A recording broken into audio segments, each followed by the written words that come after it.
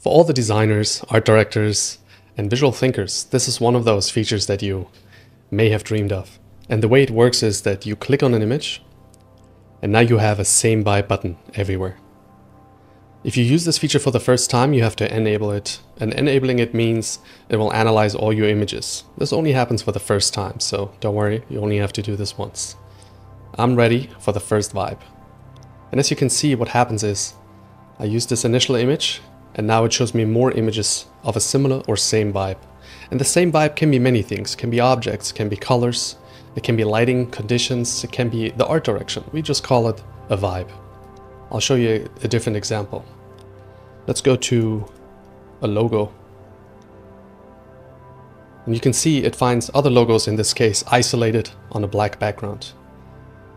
Now the reason why this is amazing is because you might use mymind as a reference archive over the course of many months or many years. All of these things have been saved by myself over the course of years, but there has never been really a way for me to connect these things in such an effortless way, the way I can do it here. So this is why this is such an amazing thing, especially for designers and visual thinkers. I'll show you another example. I'll search for type. So I want to see more typefaces based on this one. And here we go. More typefaces along the same vibe. I could do the same with posters. Let's try it out. And here we are, more posters.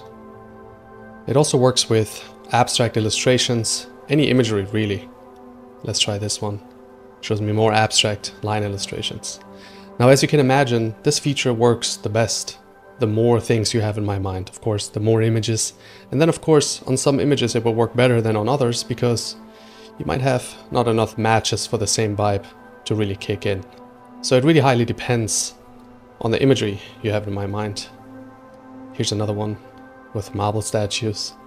So give it a try yourself and really give it time. If the magic doesn't happen or click for you immediately, it might be that you need more images in mymind, or maybe you need to use it for longer.